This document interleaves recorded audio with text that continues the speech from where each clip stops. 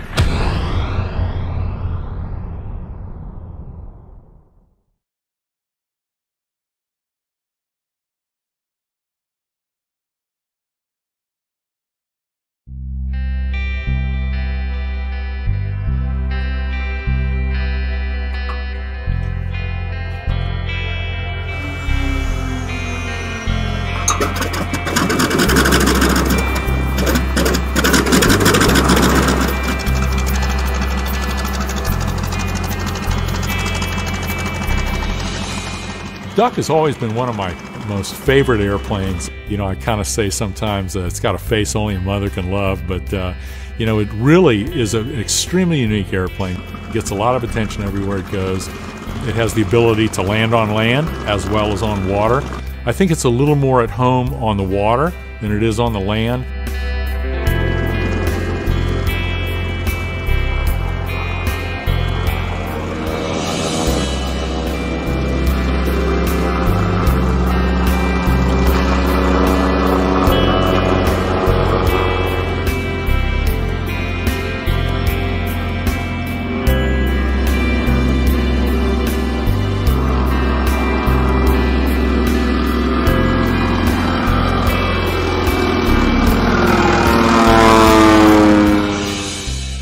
Got a very narrow landing gear which go up in the side of the pontoon, so it tends to want to turn into the wind, potentially a ground looping airplane.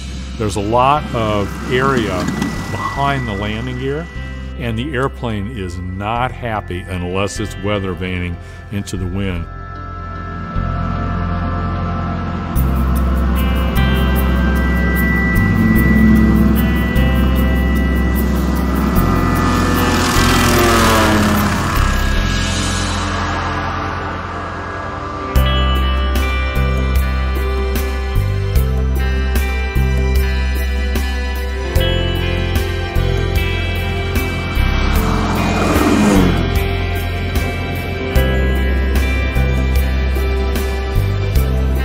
Pilot sits in the front, there's a seat in the back, but there's actually kind of a basement in the belly of the airplane. There's two little doors that slide, so in the case of picking somebody up, they could land in the water, taxi up to somebody, get it close, you know, they could swim over, climb in the airplane. There were actually 2 seat belts for a bench seat, so legally from an FAA point of view, you could carry 4 people in the airplane. I fly it in the water, fly it on the land, take it up the seaplane ramp, take it down the seaplane ramp. It's a lot of fun.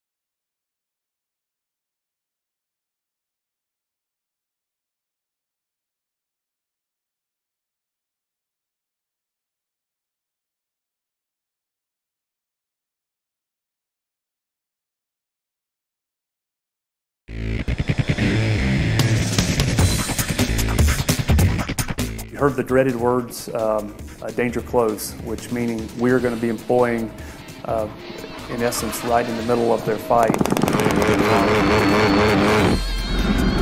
Good hit.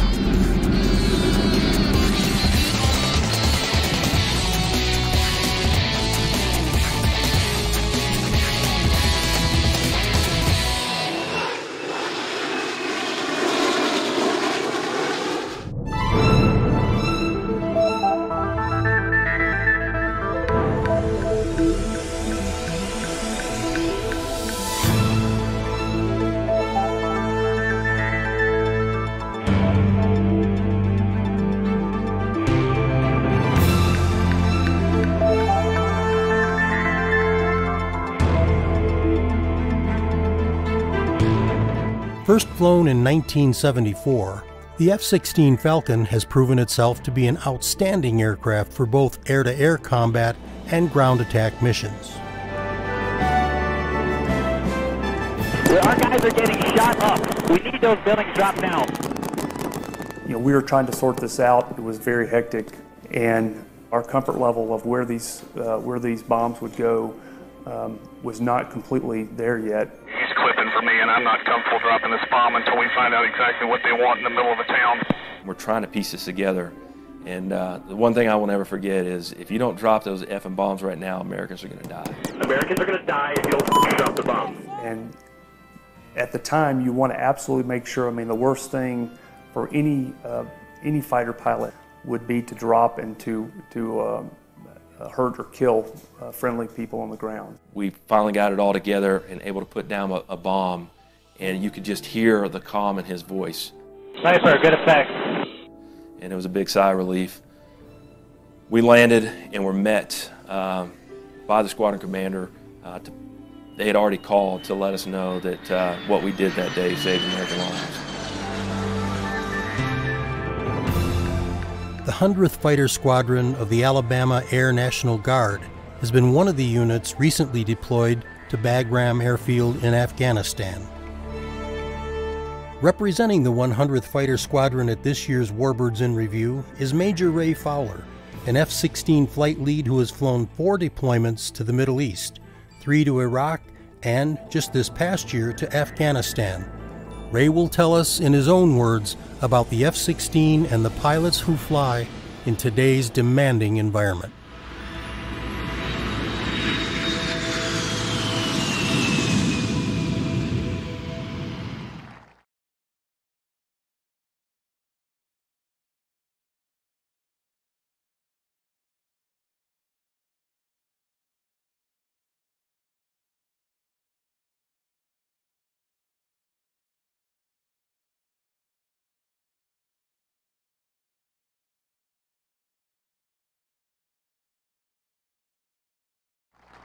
we're here today to recognize those who are currently fighting our missions, our wars, and protecting our freedoms. So this is a really special session for us.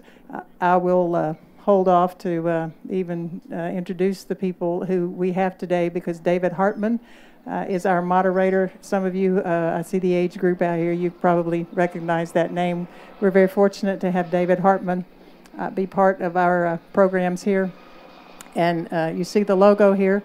Scott's Miracle Grow Company is our presenting sponsor for Warbirds in Reviews. So a big thank you to Jim Hagedorn, the Scott's Miracle Grow Company. Fagan Fighters World War II Museum has sponsored the coins that we'll be offering to all our veterans once the program is over, to say thank you for your service now or your prior service.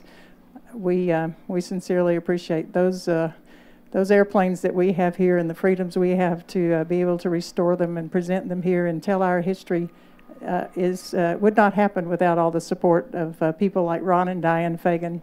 And then our Jelly Belly sponsor that gives our volunteers a new appreciation for Sugar Attack. They've been dipping in the Jelly Bellies. So I would like for you to enjoy the talents of Sleeping Dog Productions, Flying on Demand TV, and we are actually streaming live right now.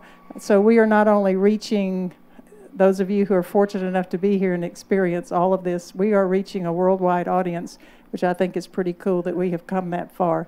So again, thank you to the Sleeping Dogs for their talents, and they have a wonderful video that they have put together that was taken last fall, when our friend Ray Fowler was in Afghanistan.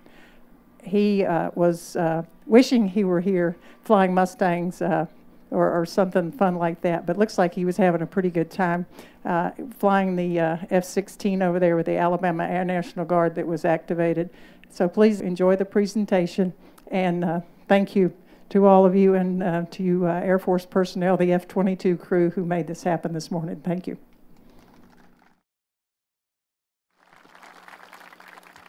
Thank you all afternoon. How fortunate are all of us? Yeah, I'm watching too. How fortunate are all of us to be able to be here on this beautiful day in this beautiful place surrounded by airplanes in this gorgeous plaza dedicated to Connie Boland and her late husband Ed, who created this program 13 years ago and who have been so significant in Warbirds for 3 decades. And what a privilege is it for all of us to be here to honor our veterans and our men and women in uniform who continue to protect the freedoms of our country. We're all really privileged today. Thanks. So meet our panel. First, John Cummings. He's an Air Force Major. He is the CO, the commanding officer of the Air Force F-22, a Raptor aerial demonstration team. He actually graduated from high school up the street in Appleton, coincidence, and from the University of Wisconsin at Madison. Earned his Air Force commission, got his wings, went to F-15s. From F-15s, he went to the F-22. He has 1,500 flight hours in the F-15 and the F-22. Welcome, John Cummings, Major Cummings. Major? I just said, I know you're stealthy, but I didn't know you're that stealthy. Hey, John. Nice to meet you. Nice to meet you. Have a seat. Next, you just heard about Ray Fowler, but Jim Lawrence has had an unusual flying career. He first started with Gold Wings and flew as a Marine in Vietnam, A-4s and Bird Dogs. Then he left and went to the Navy and flew A-4s and the A-7 Corsair, then switched to the Air Force. Have you ever heard of anything like this? No, I didn't either. Went to the Air Force and flew the A-10 Warthog. He served in all 4 wars, Vietnam, Bosnia, Iraq, and Afghanistan, 39 years active, 7,700 hours of military flight time, and he's got 36,000 hours flying total. So Jim Lawrence.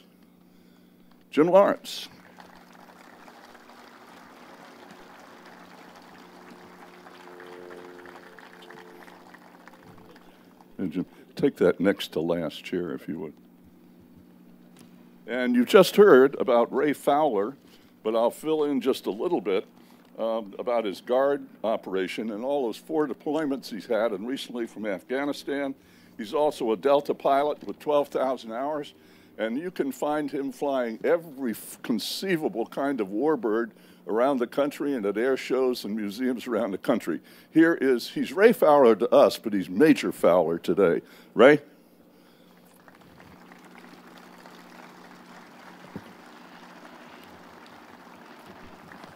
Hey, man, great. How are you? Get in the middle. And finally, Mike Wagnon, he is a warbird guy here, and he moves all these airplanes around all week of every year. But his day job, he was the electrical engineer and is in charge of electrical engineering on the F-22 at Hill Air Force Base. Here's Mike Wagnon. Mike?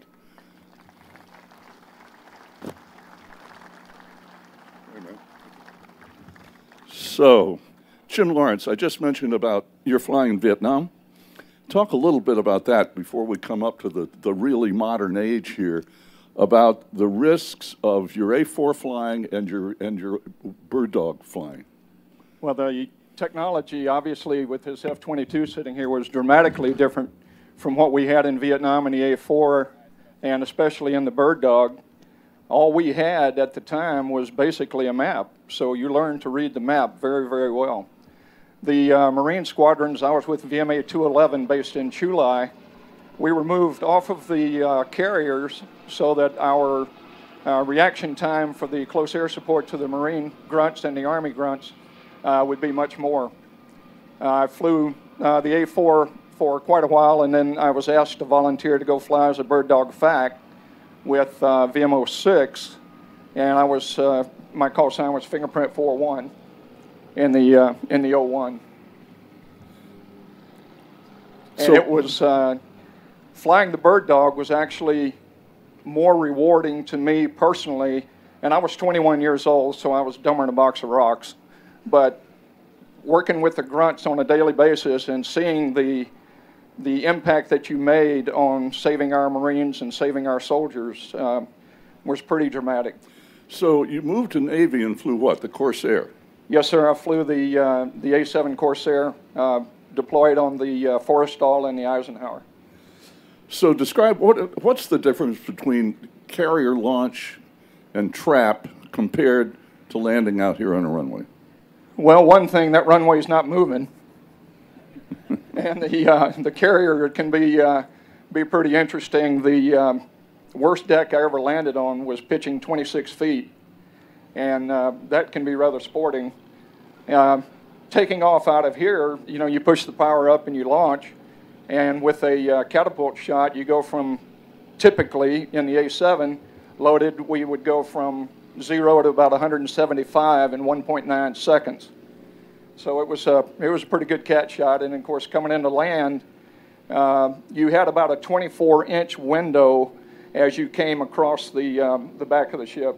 So it was fun. I loved it. I'd be doing it again today if they'd let me. Move on to the Air Force. You, Mr. every United States Armed Force, flying the Warthog in Bosnia. Yes, sir. You ought to see my closet. It looks like a war surplus store. But I was in the Navy, and I had been selected for commander and all this other stuff, and they came in and said, well, you guys aren't going to be flying anymore. And I had a buddy of mine that was the squadron commander of an A-10 unit, and I called Pig Dog and said, hey, you know, what do you think? And he said, man, I'd love to have you. I had had a really unique experience. I got to go to Top Gun School, or Air Force Fighter Weapons School, as a naval aviator, which was kind of interesting. That's kind of a funny story. But and at the time, I had a two-star general who happened to be one of my best friends, who was the head of the Air National Guard, and I called Phil up and told him what I wanted to do, and this is a true story, as God is my witness. I was out of the Navy and in the Air Force in a day and a half. So what was your first flights over Bosnia in the A-10? In Bosnia, we were deployed initially during Operation Deny Flight, and we flew patrols over Bosnia keeping the Serb forces on the ground, their Air Force and everything. We kept them down.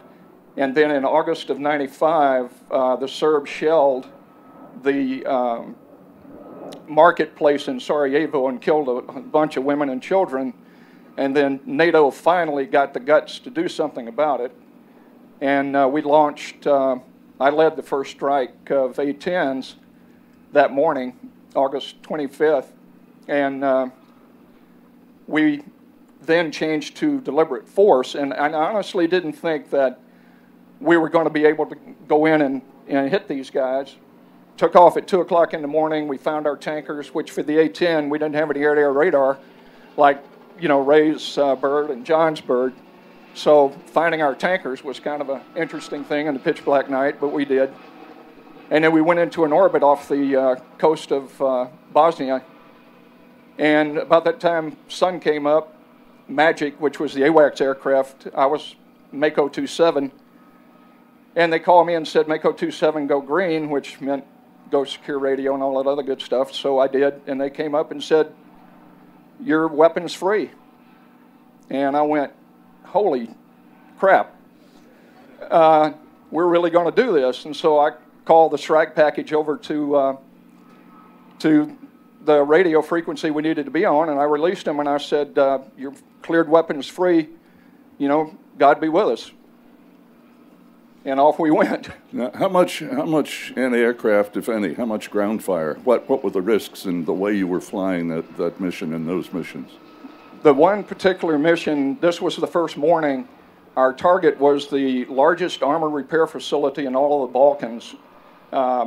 And it was in a town called Hadici, just outside of Sarajevo. My wingman, Dan Peabody, was an attorney, so we called him Counselor.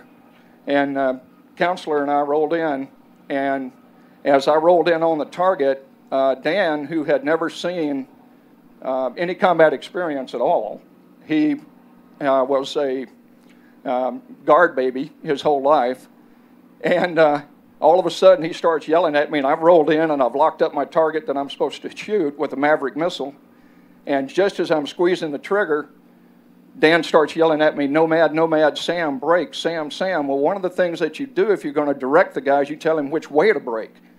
But Dan was so excited at seeing a real, no kidding, surface-to-air missile coming up that he said everything but which way to brake. So it was one of those instantaneous decisions. I just said, okay, I'm going left, and I broke really hard left, and I looked over my shoulder and I picked up the SAM coming up. And one of the things that you want to do is to defeat it is you want to try and make the angles so great that the missile can't, the gimbal, it can't hack the turn. So anyway, I was able to, and I put flares out. I wasn't getting anything to let me know that it was a radar missile. So I knew it was a heat seeker, and started putting out flares, defeated this missile, and about that time Dan called me and he said, nomad, 2 SAMs right, 5 o'clock, brake right. And so I broke right into him, picked up those 2, defeated those 2 missiles, and then he called me and he said, nomad, brake left, SAM coming up, 8 o'clock. So I broke back left, defeated that one, and then the 5th one came up, and I'm taking it on, and all of a sudden these tennis ball-sized tracers are going by my airplane, and there's flak going off, and I thought, damn, this is really serious. And anyway, I was able to defeat that 5th one. Well, the British on Mount Igman were able to fire artillery anti-aircraft on those anti-aircraft sites, and they were able to knock out 3 of them.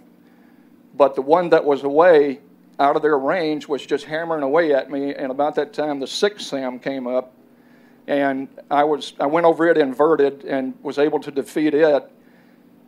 And then the gun and I were just it was like the gunfight at the OK Corral.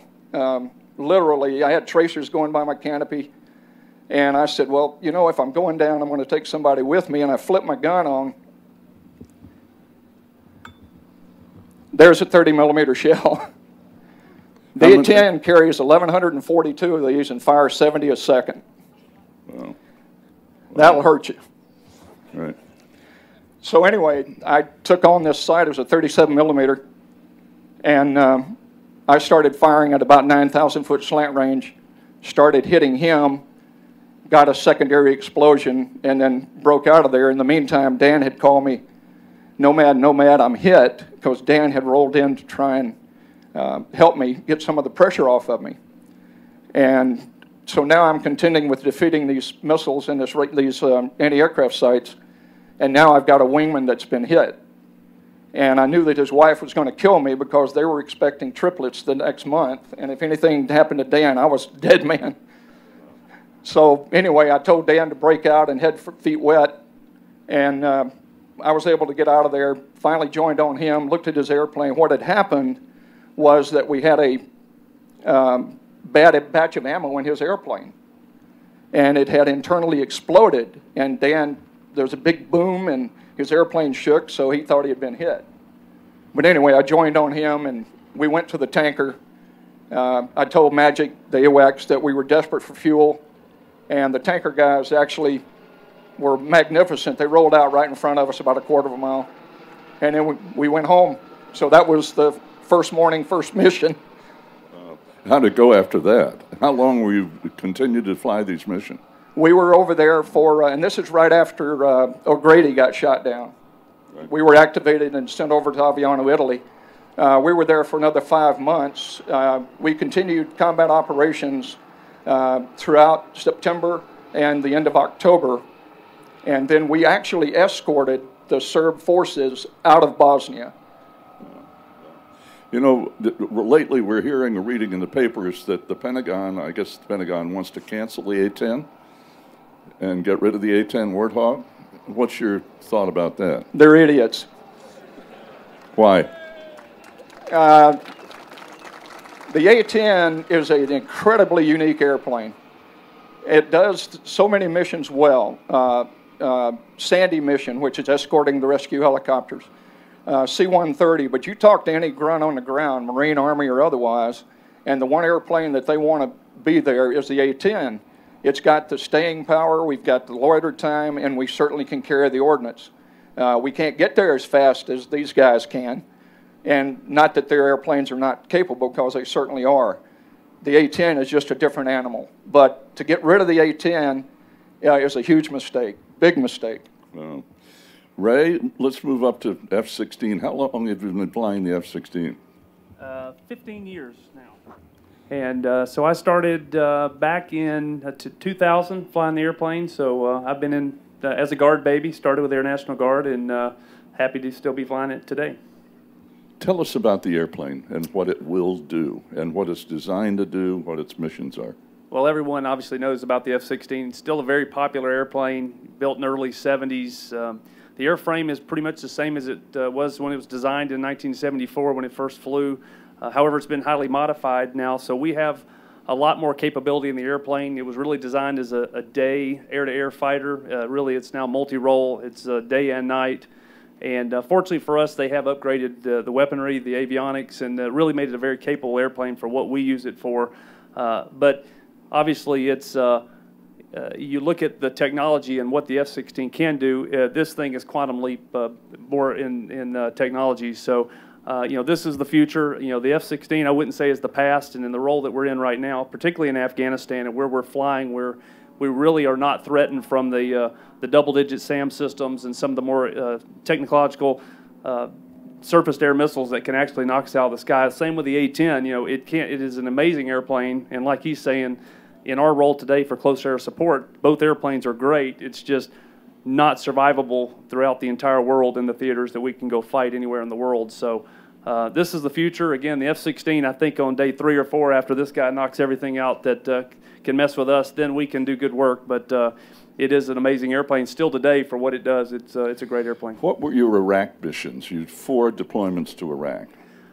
We were deployed as night 1 of the 2nd Gulf War, so I had a nice seat to watch all the cruise missiles hitting downtown Baghdad for that. But our role over there was really to support the guys on the ground, the Special Forces guys that were in there that were basically there to, push out the current regime. So we've had multiple trips over there to really install the new government, and again, we've been there a decade before even that war started as a part of the Northern Southern Watch And, you know, again, in that part of the world, I think we're going to be there for some time. Now, what about Afghanistan? You've just come back recently from Afghanistan. What were you doing? Much of the same thing. So we were, that was our unit's second presidential activation. So we were sent over there for 6 months, and it's really the first time that an Air Guard unit has been sent for 6 months with no swap out. So typically with the Guard, they will take multiple units and they will allow for a swap out. They told us, congratulations, you're going for the entire 6 months with no swap outs, and it really was not any kind of voluntary activation from our end. So last year, whenever I was actually watching these great programs on the internet, I was over there stewing, wishing I was here instead of over there. But we were doing close air support, so all the coalition people on the ground. Unfortunately, you don't hear about it as much, but it's happening daily, and I guarantee it's happening over there now. With the drawdown, we still have American forces, coalition forces outside the wire, outside of these bases that are out there, and they need support. They need airplanes overhead, and that's what we were there to do. And of all my deployments, that one, bar none, was the most interesting one and the most employments that we did. So just between my flight alone, me and my wingmen were over 40 combat employments. We got to shoot the gun multiple times, which is always a hoot in combat as well. And just to be a part of that, it was an amazing experience. But we had several missions to where it made the difference on guys getting back to their families, and that's pretty gratifying. How much latitude did you have in wanting to either shoot rockets, guns, drop bombs, and to what extent did USAAC, like in Qatar and so forth, control what you were able to do and why? Well, we say that we need to add a second seat to the F-16 so we can carry the attorney with us, so we can pass the documents back and forth to make sure that you're legal before you push that button. So, it is part of being a fighter pilot is making decisions, but you have to be able to back those decisions up. But the rules are very specific over there now. I mean, obviously in that part of the world, you can't win the hearts and minds if you're hurting people that don't need to be hurt. So very restrictive on what we could do. However, when it got into some of these life or death situations with guys on the ground where they had to have people drop bombs, fortunately for us, I mean, everything's precision now, so we did drop incredibly close to forces, which when you push that button, you're really hoping that the engineers got it right and that bomb goes where it's supposed to go, because nobody wants to find out that they hurt somebody that wasn't supposed to be when you get back. But yeah, the rules are very, very specific and very restrictive, and that's one of the reasons we would shoot the gun, because it was sometimes it would just take too long to get through the approval process to drop a higher class 500-pound bomb. John, up to your airplane. We've just heard him laud your airplane. Tell us about the Raptor. What's it designed to do? What does it do? What are your missions? Well, the F-22's mission is air dominant. So it was originally designed to replace the F-15 back in the 1980s to be our premier air-to-air fighter. It is as a fifth-generation fighter, we talk about 4 specific things. And I'll explain all of them. But stealth, super cruise, integrated avionics, and then the superior maneuverability. So for the stealth, you can see the airplane, everything on it was designed with stealth in mind. So the idea is to be able to engage the enemy long before and kill them long before they see you. Super cruise gives us the ability to gain and sustain supersonic speeds without afterburner. The engines are designed around it. They're optimized for fuel efficiency at Mach 1.5. It just gives us the ability to cover a lot more battle space and operate a lot farther apart from what we would traditionally employ as 2 ships in a close visual formation.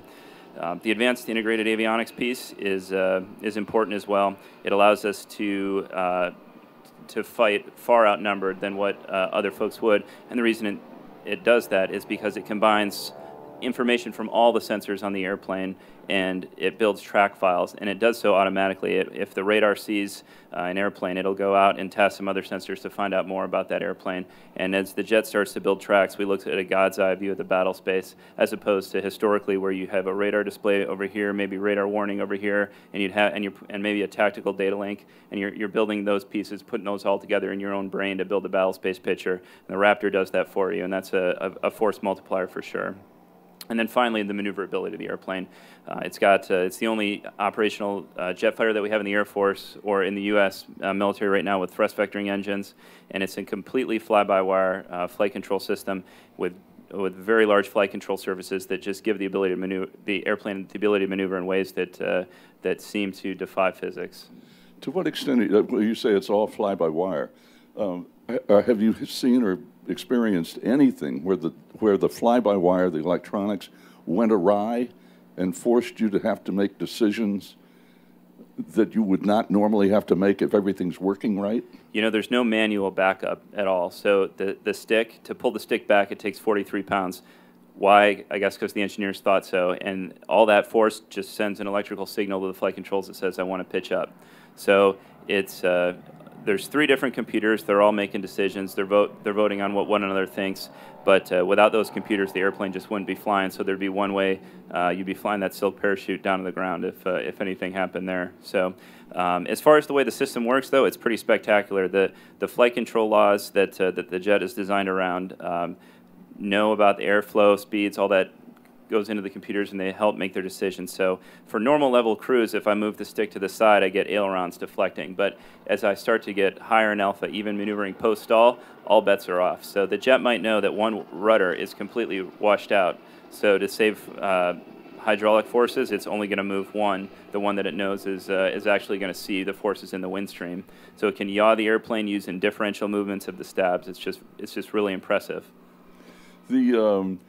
Is all that electronics as fabulous as you describe, but does it also require so much concentration that you can be thrown off broader picture challenges in any way? You know, the engineers did a really nice job. When we, as part of the being on the demonstration team, I actually go and get to talk to some of those folks that worked on the flight control system of the airplane. And we practice some emergency situations that could possibly get us in trouble close to the ground doing the demo. And in doing so, I've been able to talk to those folks, and sometimes we give them a hard time. The airplane has the gun, it's on one side. As you can all see, there's a rectangular door over the right wing root up there. And when you take off, the airplane just has this ever so slight roll to the right, and it's because the gun is over there. So that they want the airplane to have this natural feel to it that it wouldn't have if they didn't do such a good job with designing the flight control. So you'd be hard-pressed to fly something with a manual flight control system and go fly this airplane and know that it's different. Well, Mike, you started smiling when he started talking about the electrical system. How much can you tell us about the electrical system on the airplane? Well, yeah, really close, really close. Yep. Okay. Yeah. The electrical system on this aircraft, when we was first starting to design it, it took a lot of the new technology, plus we was also pushing the envelope at the time of what the technology was out there. And to get all the different systems and the different companies that was developing these systems to talk together under the same language was one of the biggest challenges that we had. To be able to integrate it and set up the electronics so that way the pilot didn't have to worry about it. A lot of the ideas here was to take a lot of the work that the pilot has to do to maintain the airplane, take that away from him and let the electronics handle that part so that way he can concentrate on his mission. And that was the whole idea about the Raptor, was to make it much easier for the pilot to do what he has to do to be able to accomplish his mission. So how satisfied are you, and you, John, that you've accomplished that with this airplane? I'm very pleased with it. I'm very happy because since I worked on it, yeah, I'm happy. We were tied in with a lot of electronics, the structures, and the LO and everything about the aircraft and what we was doing. And there were so many different groups within Lockheed and the other businesses that was working with us to try, and just as soon as we set up one side of the electronics and it was working fine, then when we go to integrate something else, then we'd have to try, and it's a lot of give and take, just like in designing the aircraft. You know, you've got your aerodynamic people that says, no, you can't put that there because it's going to interfere with the aircraft. And then you got your LO people that says, no, because that's going to cause other kinds of problems. So it was a lot of give and take until we actually came up with the configuration we have now. But we're very pleased with the aircraft. John, you mentioned the gun on the right side. What are the weapons? What are there other weapons besides the gun? Absolutely. Being the air-to-air fighter that it is, it was designed to carry 6 AMRAAMs, which is the AIM-120. It's our medium-range radar-guided air-to-air missile.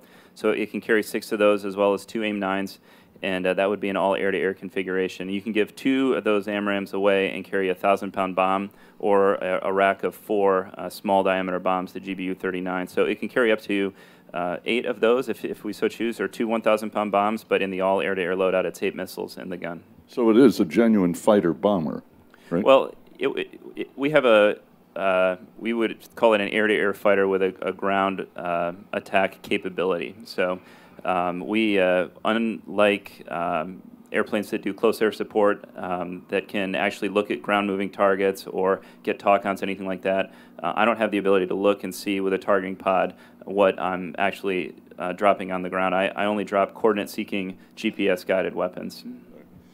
Have you, Ray, have you ever dog-fought, or whatever the term is, with a F-22?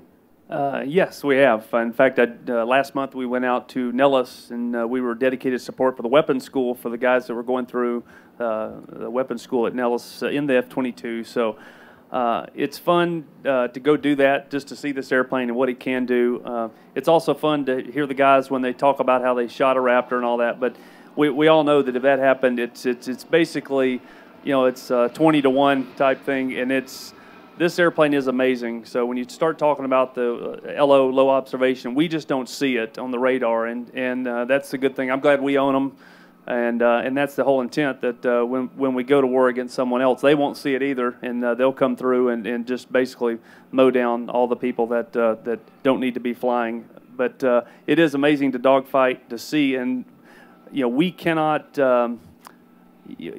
You know, several of the missions that we go out and go fly with the airplane, again, I can't tell you how amazing it is to watch the airplane in the air and to see what the capability is over the F-16. Ray, did you have other tape? Did you bring other tape from your Afghanistan missions, or was that all shown earlier? Well, whatever the Air Force had, we provided to them, and that's pretty much what we had for that. Right. Mike, back to you. When you think about this technology, when did you start designing or being part of the design team with electrical systems on airplanes? About 15 years ago is when I got involved with the Raptor, and I actually got involved with the structures first, and then got tied in as we started developing, started modifying and doing more stuff to the Raptor. I'm actually doing more in structures and other parts of the aircraft than I am electrical anymore. Right. But at the time that I got involved, again, we was trying to get everything working together and talking in the same language, also to get it set up to where we can give more information to the pilot, so that way he understands what's going on. Jim, we started with the bird dog, and now we're talking about the Raptor and what it's capable of doing. I mean, this is almost a history in the last 40 years of military aviation, from one extreme to another. Right. The aircraft that I flew, the F-8 Crusader and the A-4 Skyhawk and A-7 Corsair and, of course, the Bird Dog, I mean, we couldn't even spell GPS. So, I mean, it, you know, was non-existent. So the technology that Ray sees and the technology that John sees is just fantastic. So what were you flying in Afghanistan? Because you weren't on active duty, were you? No, sir. I volunteered. I was asked to volunteer to go fly with the basically Department of Defense, 101st Airborne is who I was attached to. And I volunteered to go fly MC-12s, which are King Air 350s, had all the super secret stuff in the back that we used, and worked directly with our ground troops over there. So it was a very rewarding. John, you talked about, well, he just talked about secret stuff in the back of the airplane. How much secret stuff is there on the Raptor that you can't talk about? That's one of the popular airshow questions. Tell me a secret that you can't tell anybody else. Right. But you know, the Raptor, it's interesting. You see, there's a few gentlemen running around here with machine guns, but we started stealth technology with the F-117. Even the SR-71 had some low observable features to it. We moved on to the B-2, which was the computer-aided stealth generation, where you could start to get smooth surfaces. And now we have the Raptor and the F-35. And of course, those are built on all the lessons that we've learned, that of course the secrets that we don't want to get out. So, you know, we're worried about the airplane because it's a valuable asset just to have in general. But so much of what we've learned that, you know, technology wins wars, and so that's what we always try to protect, which is why I will say yes.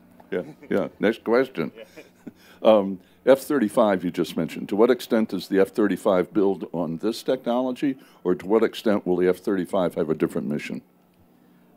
That's another popular question. So the F-35 is really designed to complement the F-15. The intention. F-15. I'm sorry, the F-22. Okay. So, you know, where I mentioned that this is primarily an air-to-air fighter that has an air-to-ground capability, you can reverse that for the F-35. So it's designed to be a joint fighter. It's designed to meet a lot of a multi-role fighter, a lot of different mission sets in one airplane. I'm not going to tell you if that was a good idea or not, but but you know, we tried to win. I think the war of numbers, meaning the more of something you make, the cheaper it gets. So that I think was the intention. Who's to say where we are today? But I will say, knowing a little bit about the airplane, that you know, the Raptor had growing pains that the F-35 is going through now. There's certainly way more eyes on the F-35 based on the size of the program and the media that we have today surrounding it. But if it one day does what it's designed to do, then it's going to be a heck of an airplane as well. Well, Jim, you started. One thing that is amazing with the technology that John and Ray see, the airplanes that I flew, we had to get behind them. We had to dogfight them and get behind them. They were all rear aspect. And now these guys have the BVR capability, which is fantastic. Which means? Beyond visual range. I mean, they can get a lock, and the guy, they don't even have to see him, and don't have to positive ID, visual ID, and they can knock him out of the sky, which is just absolutely wonderful. Right. But the one thing is, you know, the bad guys have got some pretty good stuff, too.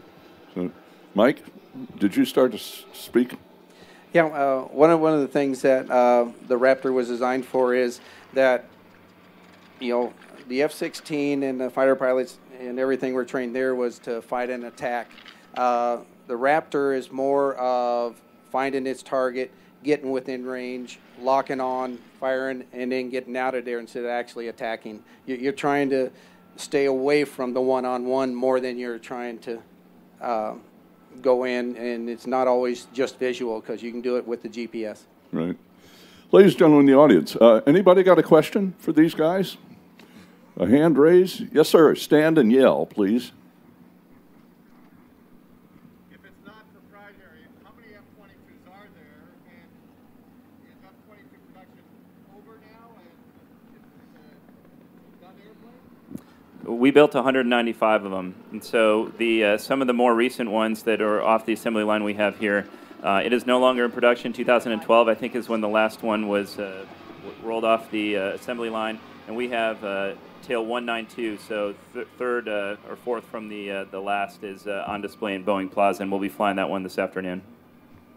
So, questions? Yes, sir, down here in the front. Yes, sir, right here. Stand, please. In addition to our own military, we have some very close allies, particularly in the Middle East. I wondered what sorts of assets the Israelis have and how likely they are to be able to get into Iranian airspace when and if they need to, given the fact that what we hear is that those people over there are getting the latest Russian stuff.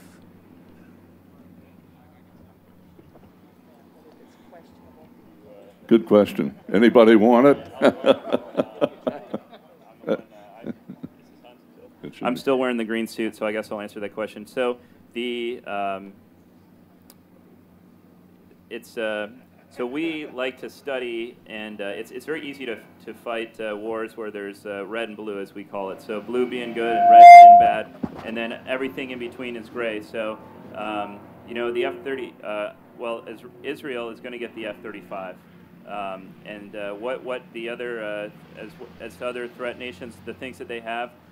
Those are things that you know, that we have folks that in the intelligence community that follow all that, and it's just not to talk to those kind of things here would in the specific details. It's just not what we'd get into. I got one here, Dave. Gentlemen, you haven't talked about JDAM, Joint Direct Attack Munitions with the ring laser gyro. Well, I'm one of the guys that brought the ring laser gyro out of the tool and die stage and brought it into production. And you know what amazing weapon that is.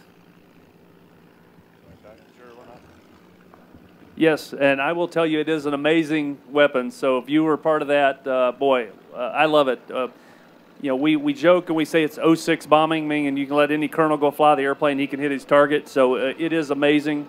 I dropped over 20 of them with the trip that we were just on. So again, like he's saying, if we can find the target, we can generate coordinates and we can hit that target and kill it. And the JDAM is an amazing, absolutely amazing piece of technology. You basically just type in a coordinate. You can type in an impact angle. You can type in an azimuth where you want it to go. If it's a revetted structure, you can actually have that weapon go into that structure in any angle. But a lot of things that with weapons that we've dropped in the past, like the laser-guided bombs, you know, we had to drop those on a specific axis, and we wanted them to come off within a basket. And there were all kinds of different things that could foil those. Just a single cloud getting in the weapon, you could lose your target, a moving target. So we do have the laser JDAMs as well. So we actually drop laser JDAMs over there. And again, when I went over for the first trip to Iraq, we could actually put in 8 digits into that. So we figured out the math. It was really could be about a 6 foot. So we're talking 6 foot difference in that. And when you do your tape review, you would actually see that bomb hit somewhere within that 6 foot range. You know, now we have a 10 digit. We put it in there. So again, if you could generate the coordinates to that circle right there for the Scott's logo, and from 35,000 feet, you could drop a bomb and run away bravely. And that's one thing we do pretty well that the A-10 can't do is run away bravely. And it will hit right in the middle of this, spot here, and it just does not miss. And again, of all the ones we dropped over in Afghanistan, we didn't have a single malfunction at all. They all found their targets, which is amazing.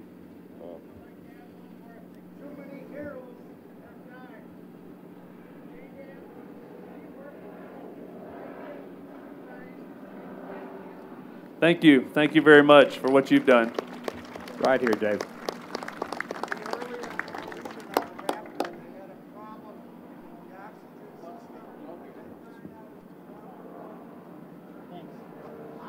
He asked the only problem they had with the Raptor was in the oxygen system. Can you report on that? Sure thing. So, you know, one of the things that we've learned designing this airplane is we used to, historically, the military played a very large part in designing components and subcomponents by a mil spec and handing the blueprint to a company and say, build this. And one thing that we did with the Raptor was, to no fault of anybody, is just we made those requirements a lot more liberal. So we learned a lot of lessons with the troubleshooting the oxygen system on the F-22 and how requirements are generated, especially when you have systems that integrate with other suppliers. So, you know, it's a Lockheed airplane, but Boeing owns a lot of the subsystems, who then contracts to Honeywell, who makes the OBOGs, who other companies make components that go in it. So it's, I mean, it's made all over the country and probably in all 50 states to make it a good deal for Congress. So there's just some subtle differences in how we designed the life support system on this airplane. We didn't really fix anything. We just understood how some of the restrictions that were put on different components and how the air was being delivered to the pilots. And we also learned stuff about how our life support equipment and the survival gear that we wear was affecting all of that. So like I said, we increased our understanding significantly. We realized, I think, in the Air Force that one of our core competencies used to be aerospace. And you know, 30 or 40 years ago, you wanted to know something about flying at high altitudes or going into space, you went to see the United States Air Force. And I think we've farmed a lot of those things out to that knowledge base out to either academic institutions or suppliers. So, Mike, did you want to add anything to that, Mike? No? Okay, that's fine. I think he explained it very well. Good. Yes, sir. Major, could you talk about the mission reliability and capability rates of the F-22? We've heard they're not as useful because of that. You know, I don't know the exact numbers, but what I will tell you is an honest answer is, so I used to fly the F-15C before this, and I remember we'd go out in the morning, and the planned mission would be 12 airplanes going out to fly, either all together or separate different missions. And if you, in an aging fleet, if you were to get 8 or even 9 of those jets out and airborne, that was a pretty good day. And I will knock on wood on this chair, but I can't tell you that many times where I've gone out thinking I was going to fly the Raptor and I went back inside. So it does very, very well. It does exceptionally well.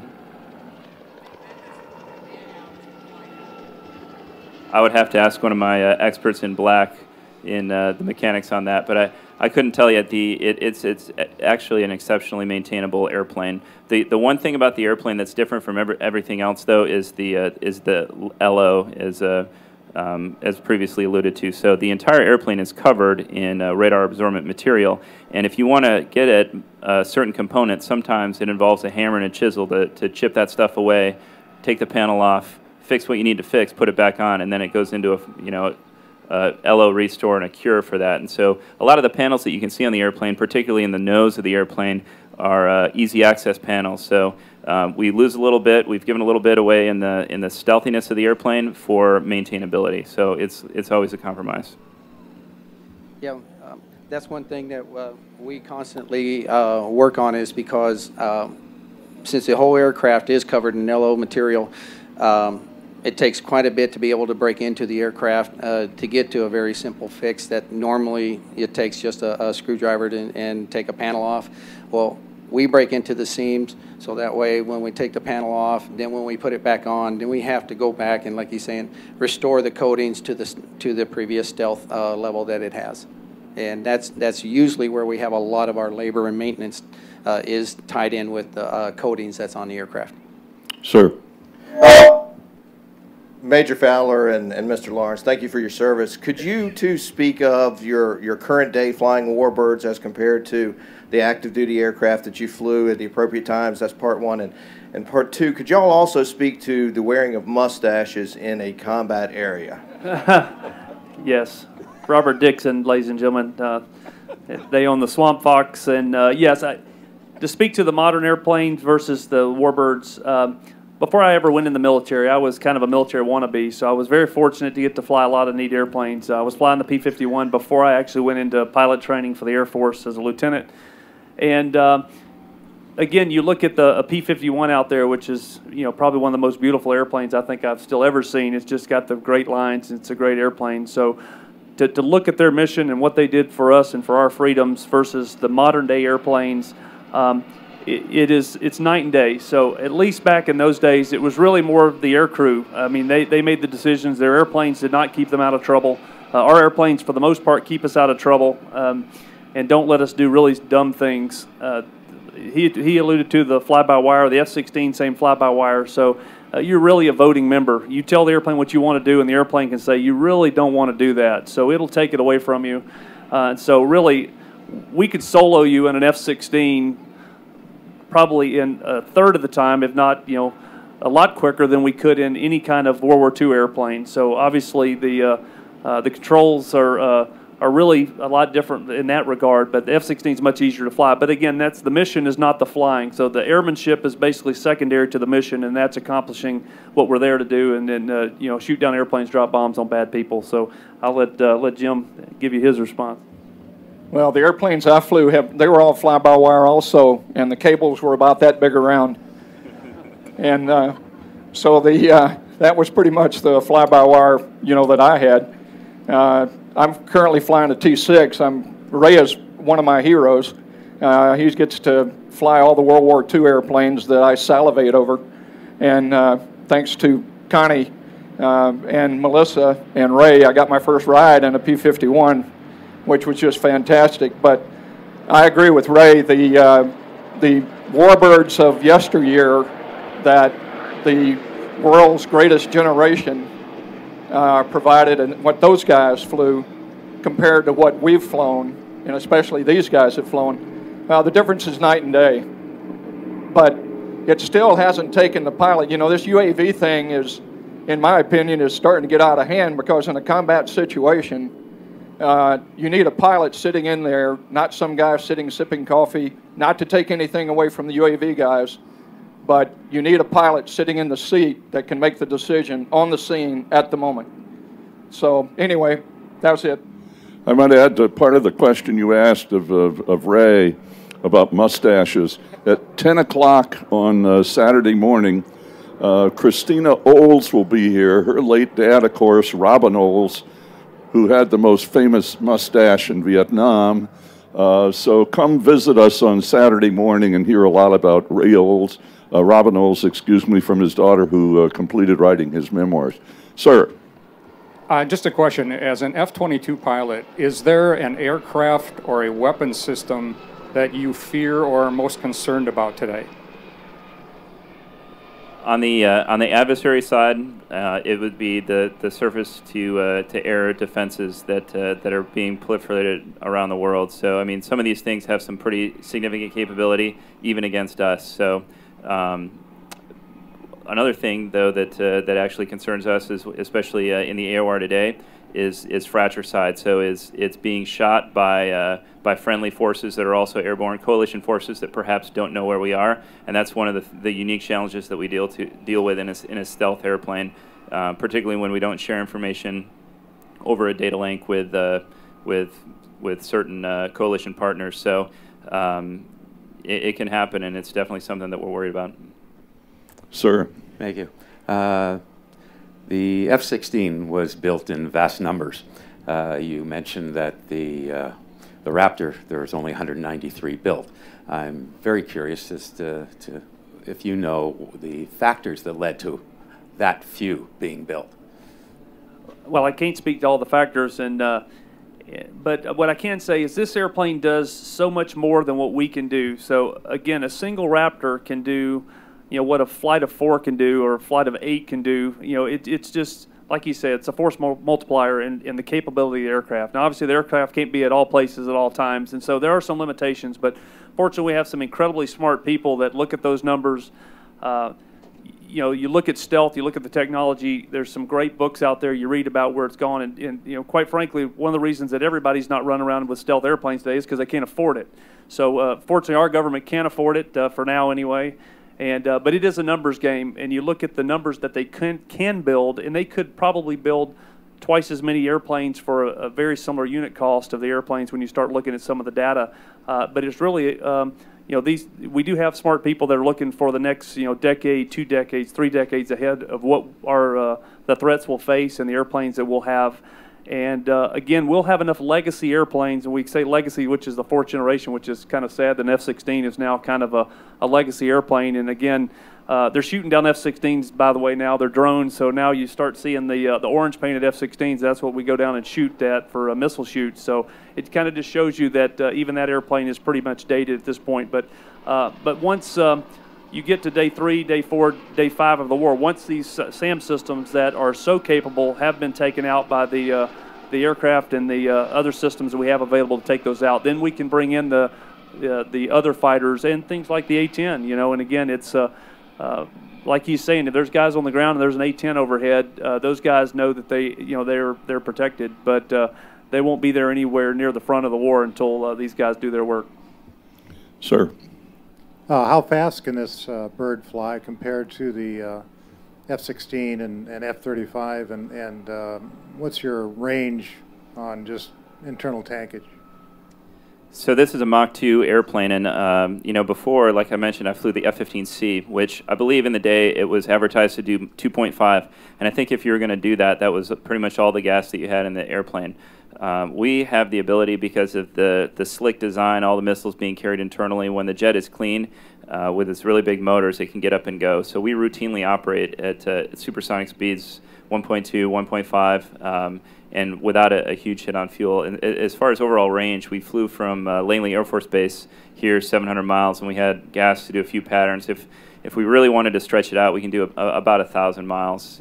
And of course, air-to-air refueling is a force multiplier for everybody. So airplanes are, especially fighter airplanes, are designed with some compromises. The more gas you hold, the less maneuverable you are based on the weight. So it seems like pretty much around the world now with jet fighters. You can fly them for about 2 hours before you need to go back to the tanker, with the exception of maybe the A-10 that has a little bit longer duration based on the engines that it has on it. So, sir, I'll take the F-22 demo guy for 200. I was just wondering, twofold question. Can you take us on kind of a virtual walk around of the plane and explain just a couple of gee whiz type things? And then number two, maybe describe a little bit of what we'll see later on in the demo as far as things to look for and maybe how different aspects of the airplane are applied to that. Sure. So nose to tail, from you're on the good side with a gun.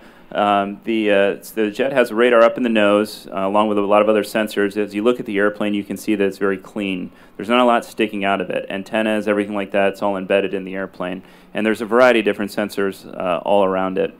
You can see all the shapes. If you were looking at the airplane, you think about what makes a stealth airplane stealthy. Well, there's the size of it, obviously. If we were to have a tennis ball, that would obviously have a smaller radar signature than a basketball.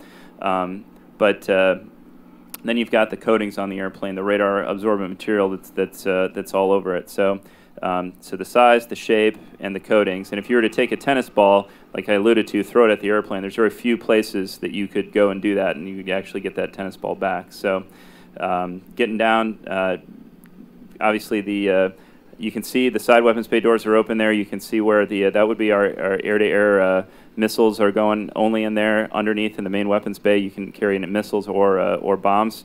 And then as you get back to the wings, like I mentioned before, very large, efficient flight controls, leading edge flaps on the wings, as well as trailing edge ailerons, flaperons that all move together depending on what the flight controls want to do. The giant tails on the back that give the airplane the stability on the vertical tails, as well as the horizontal tails, those are all moving.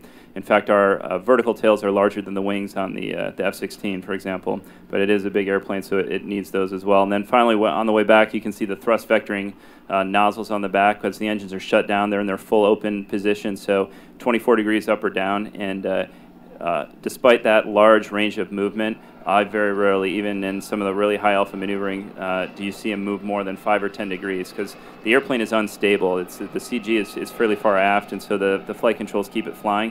And with that, instability gives it its superior maneuverability. So it's always the computers that are flying it to keep it from departing control flight. And the demo tomorrow, how much of this will we see in your demo tomorrow? Yeah, we're actually flying this evening, and around 5:30, I think, or 5:38 is our specific takeoff time. Unfortunately, because of Oshkosh's small aerobatic airspace, we can't do the full demonstration. So there's a couple high alpha maneuvers that can't be accomplished in because we don't have a Category 1 aerobatic box. But what we will do is what looks normally like our flat show or our low show.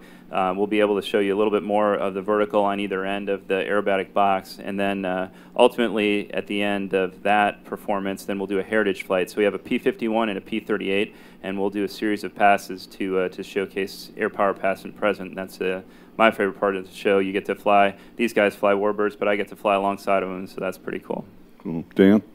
Question was answered. Someone asked me when was it going to fly, so that was it. You want me to take some more questions? No, I think we're good. Okay. One last question for me.